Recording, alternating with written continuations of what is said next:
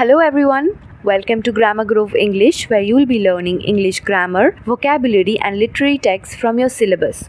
Today we are going to discuss the poem Dust of Snow by Robert Frost, which is in your class 10 CBSE syllabus. The poem itself is very short and simple, but yet it has a deeper meaning to it. It shows how nature can transform literally anything. It talks about nature's healing power and how it can help us humans. Without further ado, let's look at the poem. The way a crow shook down on me the dust of snow from a hemlock tree has given my heart a change of mood and saved some part of a day I had rued. That's it. That's the poem. It's very short. So first of all, let's take a look at the very last line of the poem. And saved some part of a day I had rued. Okay, so here I is the poet or the narrator. So he is saying that he was having a bad day. He had rued the day. Rued means regretted.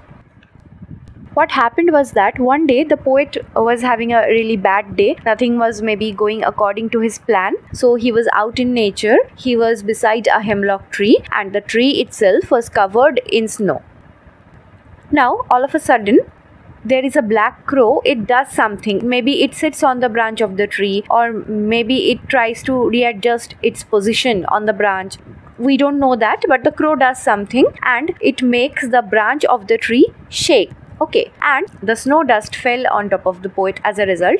And when the snow fell on him, his mood instantly became better. He was having a bad mood previously, but when he experienced the snow dust, when the snow fell on top of him, he became cheerful, he became happy. He thought that, oh, now that this has happened, this is a very happy thing for me. So the rest of my day will not go as bad. The rest of my day is saved from a foul mood.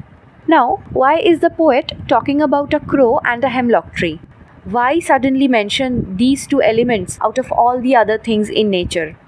Why a crow? Why not any other bird? Usually, in European countries, a black crow is a sign of bad luck. It is a bad omen. So is a hemlock tree. A hemlock tree is a poisonous tree, so therefore it is considered very inauspicious. It is thought that it can bring you misfortune. And whenever you see a black crow, that means that something bad is going to happen. Those are considered to be negative elements of nature. But here we see that the same crow and the same poisonous tree is helping the poet in lifting his mood. Okay.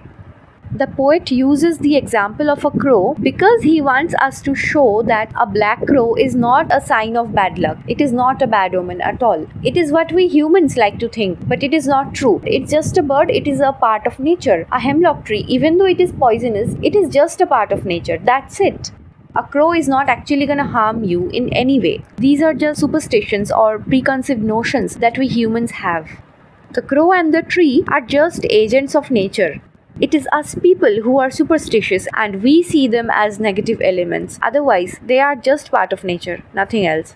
You know, in India also there is a superstition of a black cat. That whenever a black cat is crossing the road, you must stop where you are. You must wait a few moments before you go on your way. Otherwise, it can bring you bad luck. Accidents might happen. We don't really know if it's true, but people say that it is. People like to associate black cats with extreme bad luck. But obviously it is not true. A cat is just an innocent creature. So is a crow and a tree. They do not actually harm us. It is just our preconceived notions. And poet here is trying to break that same preconceived notion that we have. He is trying to deconstruct the superstitions that we hold in ourselves. And it is quite ironical. A crow is usually considered to be a bad omen, yet the same bad omen is helping you become happy. Okay, that is quite ironical. So as humans, we must not take things for granted. Usually we don't care about a crow. We don't even consider it as a bird. We don't really care about trees. Okay, but these are all part of nature and these things should not be taken for granted. The poem shows that nature can cure anything and everything. It talks about the supremacy of nature. The snowfall instantly makes the poet happier, and it makes the poet realize that maybe he was dealing with a very petty problem. We don't know that what problem he was facing, what had happened for him to be in a bad mood. We don't know any of that, but the poet realizes that it can be easily cured by nature. A crow, it is a creature which is usually linked with negative elements of life, yet the same thing is bringing the poet happiness and changing his mood. Therefore, this so-called negative element is helping the poet heal. Now let's take a look at the poetic devices or literary devices of the poem. First of all, the rhyme scheme of this poem is AB AB CD CD. It is an 8-line poem, and if we take a look at the poetic devices, we have alliteration, we have assonance, inversion and enjambment. Now what is alliteration? Alliteration is the occurrence of the same letter or sound at the beginning of adjacent or closely connected words. So, in any line, whenever there are words that start with the same letter, or maybe the same sound, and those words are placed closely together, or maybe they are sitting side by side, there it is called alliteration.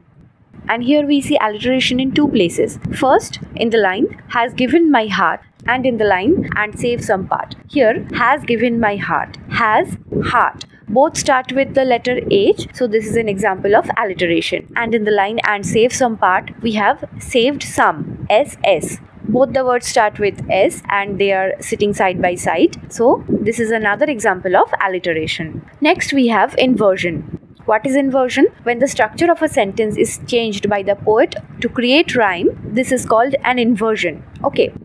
Now, can we really change the structure of a poem usually? Yes, we can. Poets can use this thing called poetic license, where a poet is allowed to change the structure of a sentence, structure of a poem, in order to create rhyme. So they can change the structure, they can change the spelling of certain words to create the rhyming effect in a poem. And when you change the structure, you usually call it an inversion. And here in stanza 1, we can see an example of inversion. The way a crow shook down on me the dust of snow from a hemlock tree. Here the sentence structure has been altered quite a bit. If we say it like a normal sentence, it will go like this. The way a crow shook down the dust of snow from a hemlock tree on me. Next we have assonance. Assonance is where we see vowel sound throughout a line. Now here we are talking about sound, alright. Whenever we see vowel sounds throughout a line in a poem, that is an example of assonance. In stanza 1, line 2, we have shook down on me. Here O sound is very prominent. Shook down on. There is quite a bit of O sound present here, and this is a case of assonance. And lastly, we have enjambment. What is enjambment? It is a literary device wherein thoughts and ideas are carried over to the next line without any pause. So, in case of enjambment, we keep continuing a sentence in the next line without using any punctuation sign, without using a full stop or a semicolon, etc. There is no pause in the sentence. It has been used all throughout the poem. We see an example of enjambment all throughout the poem. The way a crow shook down on me the dust of snow from a hemlock tree has given my heart a change of mood and saved some part of a day I had rued. There is no comma, no semicolon, no full stop in between. There is a full stop only at the last line of the poem.